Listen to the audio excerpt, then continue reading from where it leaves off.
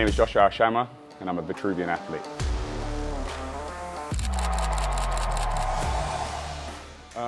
So my fitness journey started pretty young in terms of an introduction.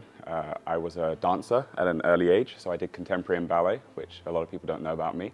However, it was not the nicest thing to do growing up in Hackney of London. I encountered a fair share of bullying for what I did.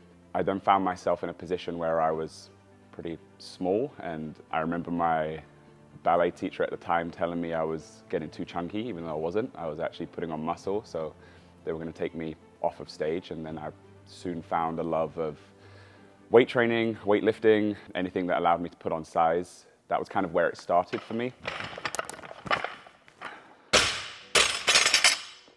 I'm sure some people will disagree with my process and how I do it, but I think that by gaining better physical health for me first, it definitely strengthened my mental health.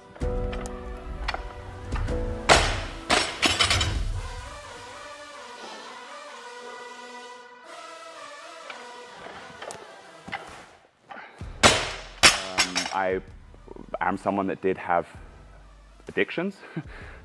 So there was a period where I first started training. I was drinking, crazy, but I was smoking cigarettes, a lot of them. And I didn't want to quit smoking cigarettes, but I wanted to train really hard. And the harder I trained, the easier it was for me to quit smoking. I remember waking up one day and was like, I'm done, never smoked again.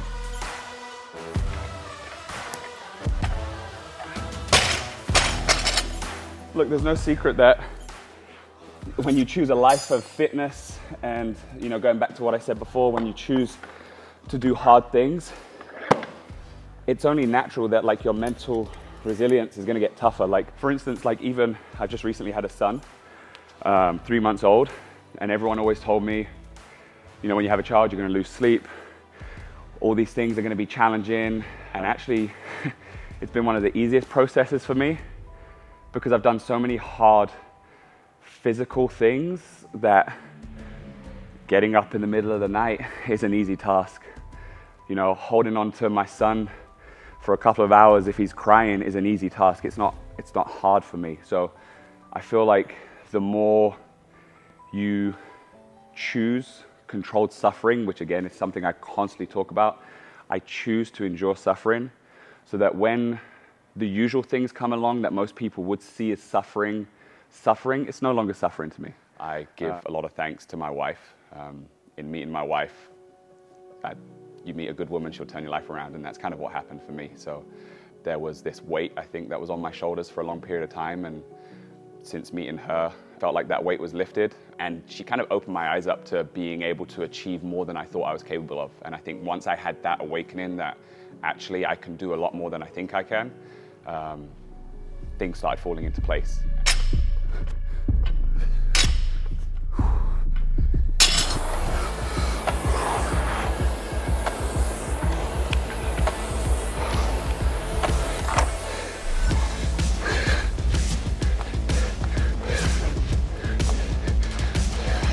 Discipline is the most important thing through training, through life, through any activity or endeavor you do. If there's something you want to seek out bad enough, find a way of reaching for discipline.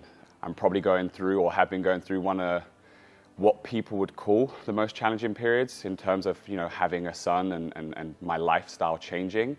It would have been very easy for me to just be like, I can't make it to the gym today, I can't do this or whatnot, but I was disciplined. It was the life I chose. For me, it's all about choosing something that you want to do. So for instance, I want to compete at the CrossFit Games. So when I wake up on those mornings and I don't want to train or I don't want to do those things, are they going to be thought-provoking? Are they going to get me to the CrossFit Games?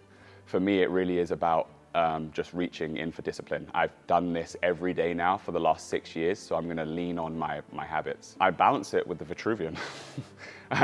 Cliche, but that's what helps me. There's been moments, there's been days where I couldn't get into the gym. I've had to do more at home, and I'm fortunate enough where I have a few machines in terms of cardio machines in my garage, and I have the Vitruvian with me, so that has helped keep me accountable, and that's where I reach into the discipline, because I know that I have the tools at my fingertips whenever I want them, so just use them.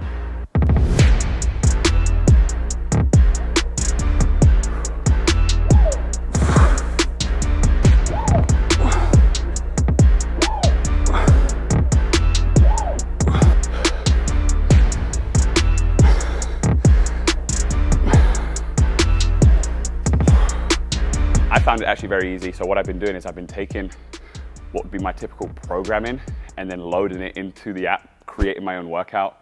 You can turn 3 movements into a superset, so it loads and goes right into it. You can break it up. You can adjust rest minutes on each one. I'm an athlete and I train professionally. My wife is not. She's able to use the machine. I'm able to use the machine. It's very diverse in how it can be used. Aside from the machine, what I would like people to recognize when it comes to fitness is you are on your own path, especially in the sport that I'm in. Everything is, even if you come to the gym, it seems to be competition driven, and I've taken myself away from that recently because what I do and what someone else does is not the same. We're very different. It's very easy to get sucked into, well, this person looks better than me or this person trains better than me, but I'm sure there's another person to the right of you that's thinking, I wish I was training or active like that person. So anyone looking to get into fitness, start your journey. With every step you take, you'll get better. And if you can, incorporate the Vitruvian because it helps. Oh, and now I'm gonna get a little emotional. I'll rank these in 3s. And my number one, I don't know if you can call it an achievement, but the number one thing that happened to me was meeting my wife, because that changed the course that I was on. And I just give thanks to that with every day. The second thing was having my son, because I was someone that was somewhat selfish and not very understanding of other people's time and opinions, and I always thought things revolved around me, and now they don't, and that changed my outlook on life. My third was winning the CrossFit Games. Winning the CrossFit Games is not easy, and it took, I don't call them sacrifices because anything you love is not a sacrifice, but it took a lot of effort to do things that weren't natural to me to achieve that goal. I had to, the first time I went to the CrossFit Games, which was in 2022, I had to leave my wife for a long period of time to be in San Diego and train, and that put a strain on our relationship, but I knew what I wanted and we made that happen. So getting myself to a position where I was able to adapt and then go on and win the CrossFit Games was definitely a big achievement of mine.